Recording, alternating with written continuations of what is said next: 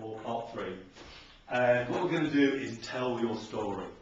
One of the key elements of telling your story is to be able to know the difference between before the person had the problem, when they used to be someone who had a problem, when they were in a state where they had a problem, or using past tense language, and now the point where they're starting to really learning how easy it is to learn new skills easily, so that in the future it will be possible for them to really be in a really positive state where they achieve all their goals and will do so easily using future tense language.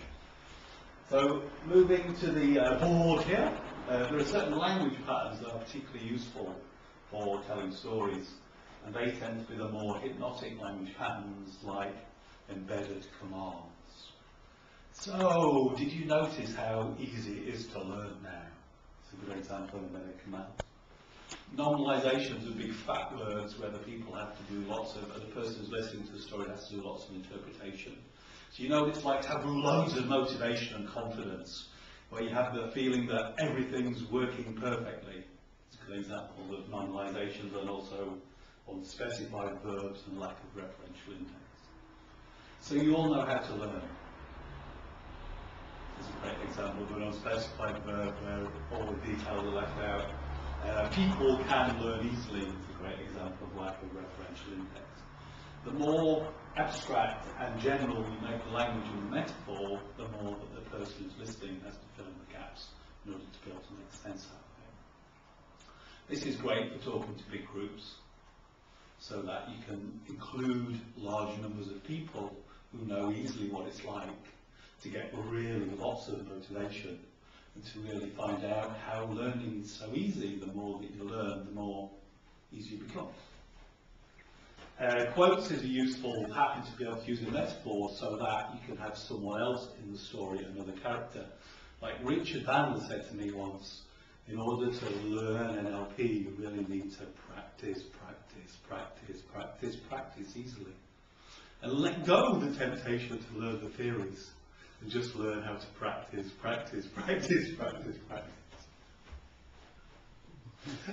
And selectional restriction violation also seems to be a useful pattern, so that, just like in cartoons, you can have talking rocks. And the rock sitting in the corner of the room said to me, relax deeper. As the more you relax deeply, the easier it becomes to be almost still like a rock. You know how rocks have that certain quality, and the rock said to me, it's good to be still, just to stay here, rooted to the spot, until the point where you start to realize something really of value. Once you've made that realization, it's possible to walk along the plank. And the plank of possibilities said to me, keep moving in this direction, because each step that you take, the more that you practice, the easier it will be to practice more easily. And the more easy it becomes to practice, the easier it will be to gently slide along the plank of possibilities. And the more that you slide along the plank of possibilities, the more it gets wider and wider and wider and wider. So it comes to the point where it will be totally open, as the sun, at the end of the plank of possibilities, smiled gently on the group and said, everything really will be great once you've really practiced. You will practice these skills more. And the more you practice, the more you will learn all the wonderful things that are useful to know about how to develop and grow. So that just like the sun comes down from the sky, and the rain to nurture all the plants in the ground, so the rock can eventually split and reveal the jewel that's on the inside. And anchors may also be useful to use.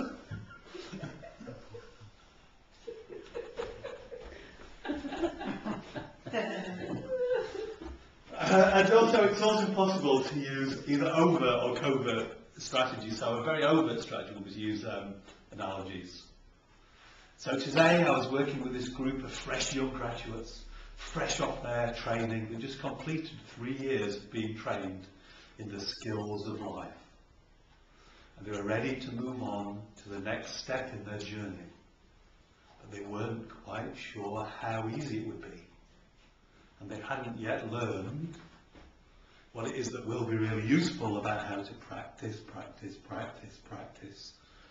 the skills of opening up those senses and noticing all the opportunities to be really influential in the wonderful world of opportunities that lies at the end of the plank of possibilities. Or alternatively, covert strategies. Once upon a time I knew a rock. A wise, wise, wise old rock. It stood at the bottom of the riverbank for so long. It was covered in moss. And then one day, a little otter swam to the bottom, gave it a gentle nudge, and it started to roll and roll and roll along the bottom of the bed until it got to the point where it realised that all the moss had gone. The next level of going further into this would be to go into a fairy tale if we haven't gone there already. So once upon a time there was a little rock. That was a fairy tale anyway. So the next level then would be to go into hypnosis. And of course hypnosis is just a way of helping people to relax more deeply and go into that laughter trance. Because the more that you laugh and have fun, the easier it becomes to learn how easy it is to become even more amused at all the things that are amusing. And all the possibilities that are lying there right in front of you. And people can learn how to find these possibilities so easily, and the more they look, the more they find.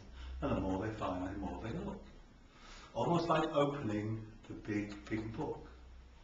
And the big, big book is where the pen mysteriously writes, although it's impossible to see who is the author until you realise who it might be.